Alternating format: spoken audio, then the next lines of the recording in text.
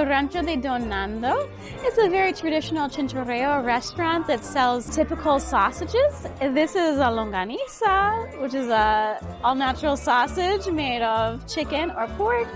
This is a morcilla, which is a blood sausage that's really popular here. And you can see above me these amazing smoked meats. I really want to try those smoked meats. They look amazing. So they make everything and smoke everything here. It has a great family atmosphere and a beautiful fresh air. It's a really fun place to visit. So I'm going to try the smoked longaniza.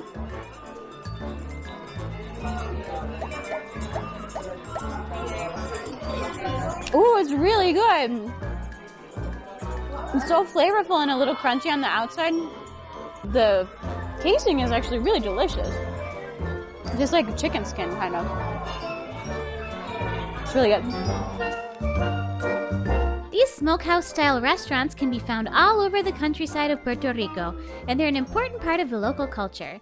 Chinchorreos along the road often sell fresh produce, fruits, and plants as well.